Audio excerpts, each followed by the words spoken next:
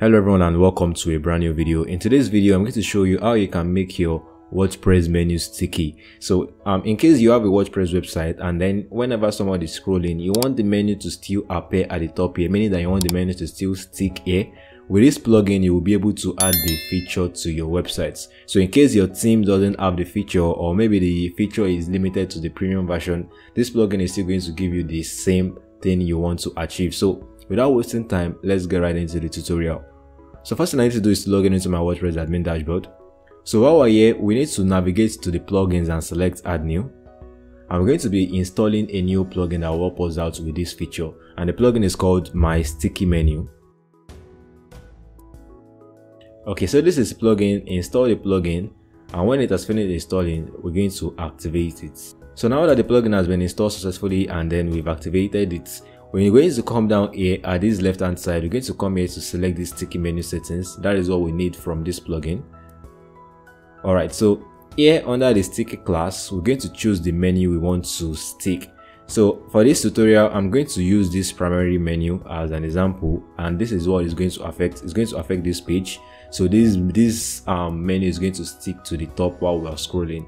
So what we need to do now is to scroll down. We don't really need to change anything here. Alright, so I'm just going to change this color to plain white. I'm going to change the color to plain white, and then okay, and let's just save settings.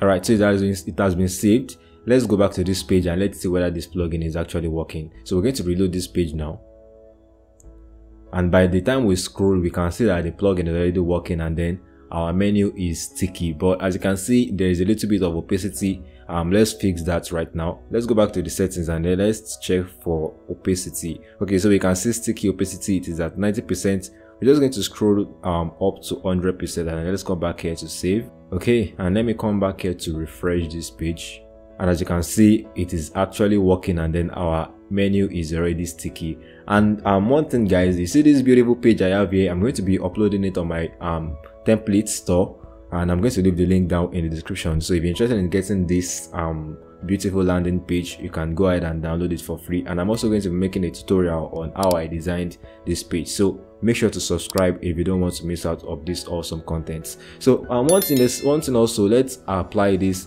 these settings to this page. So I'm just going to come back here and I'm going to select the menu. I'm going to choose this virtual dollar, and I'm going to just save the settings. Alright, so the settings have been saved, and let's come back here to refresh the page.